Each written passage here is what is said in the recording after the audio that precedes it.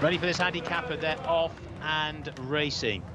A little bit awkwardly away there was Batash Al-Khaladia, the blue cap, but as they make their way through the early stages, one of your leaders is Samadeh Athbar. Also prominent is Seyrat Al-Dahab, and it's Seyrat Al-Dahab that goes on to Mutahed Al-Khaladia, who gets into a prominent posse, as indeed does Jara Al-Khaladia. That's your leading trio as they make their way through the early stages. Al-Muzan is also prominent in the run. Right round the outside is Yasser Al-Khaladia as well. They're then followed by the white and black colours of Agaf Al-Khaladia, and then after that, getting a little bit closer, is Jazem Athbar as they make the turn and head towards the levelling up for home. And out in front, it's now Jara Al-Khaladia, the red and black colours, that's gone on for Alexis Moreno, to in second position Mutahed Al-Khaladia. These two at the head of affairs, followed then in third by Seyrat Al-Dahab, who's racing in that spot. They're then followed towards the outside by Jasser Al-Khaladia. Then up the inside, Al-Muzan, the last start winner,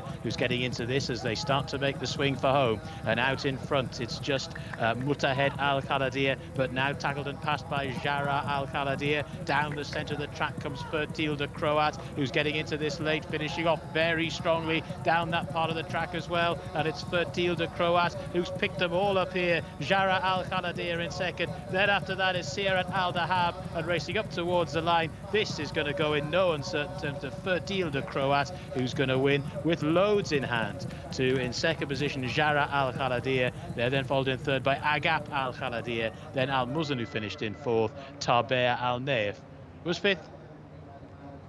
Yet another winner for Tom Collins. Jimmy Carrier aboard. Fertil de Croat, who's come from a long way.